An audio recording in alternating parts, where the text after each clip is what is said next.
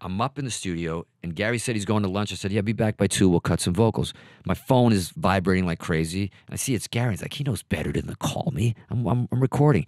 Again, twice, 3 times. Texting me now, where are you? Come down here. And I'm like, I finally call him, leave me alone, man. I'm like, I'm literally recording the Rise solo. And I had just latched onto this thing I was doing at the end of it. And I'm like, I'm in the zone. So he's like, come down. I'm like, oh my God, something must be wrong. He's like, come down. I go downstairs. It takes me a while to get downstairs to the street. I open the door. Edward's there with him. And I was just like, okay, this is a good reason to interrupt what I'm doing. But he's excited. He's telling us about Wolfie's new album, which we all know about now. He's playing some tracks in the car through the window. I could hear it.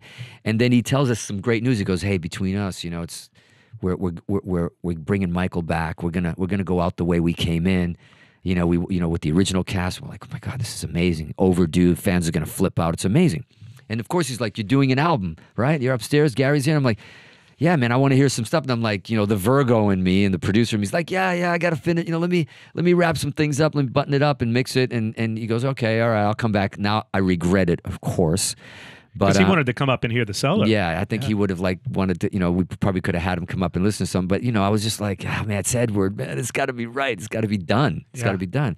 When he passed, I felt this almost responsibility as a disciple of his. To carry the torch. To carry that torch for our generation of people that are influenced by Edward and that type of guitar playing that you don't see a lot anymore.